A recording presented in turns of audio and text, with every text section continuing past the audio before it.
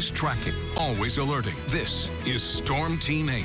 Well, this has been a cool and windy year so far. The month of April through today, 3.4 degrees cooler than average.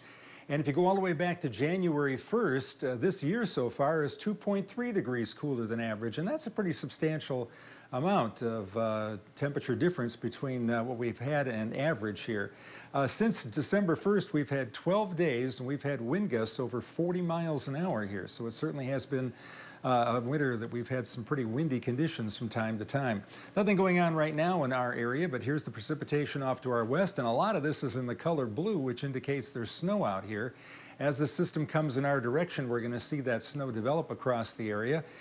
We've moved the clock ahead now to 3 in the morning. Still not doing much of anything here at 3, but you can see the precipitation kind of spreads in the area, and by around 8 o'clock or so, it's snowing just about everywhere, and that's a little bit darker blue, so this is not going to be just a few flurries. This will be enough snow that will start accumulating on the grassy areas, though I think most of this melts on the area roads, as warm as it was today with the sunshine and the friction of the car tires and whatnot tomorrow.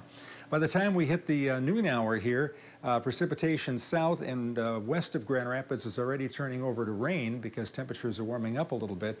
And we'll see a few of these rain showers come through here during the afternoon hours. Then it goes back to a few snow flurries for tomorrow night and during the morning hours on Tuesday before finally the clouds start to break up here, and you can see we've got some sunshine coming our way here for late Tuesday afternoon. In terms of how much snow to expect, not a lot. Most areas will see 2 inches or less actual fall, and not as much accumulating, some of that melting on contact, but it's certainly going to look wintry out there, and much of the day temperatures will only be in the 30s. We do have a winter weather advisory in effect for the Thumb area. This is an area that expects 3 to 6 inches of new snow. So any areas north of Detroit, that's Oakland, Macomb County, up to St. Clair County, make sure that if you're heading in that direction, you plan on taking a little extra time because that snow will be coming down a little harder there. We're down into the upper 20s to low 30s in inland areas come early tomorrow morning.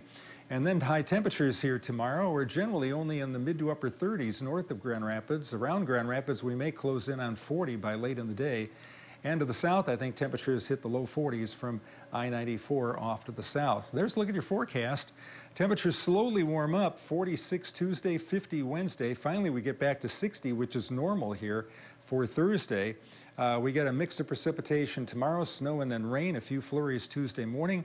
Rain late Wednesday into Wednesday night, and that'll be rain, not snow, and then dry weather here Thursday. Weekend looks good. Saturday, dry and 75. Excited for that 75 and sunny. Do you think this is the last of the snow? I hope so. Looking forward to it. All right. Thanks, Bill.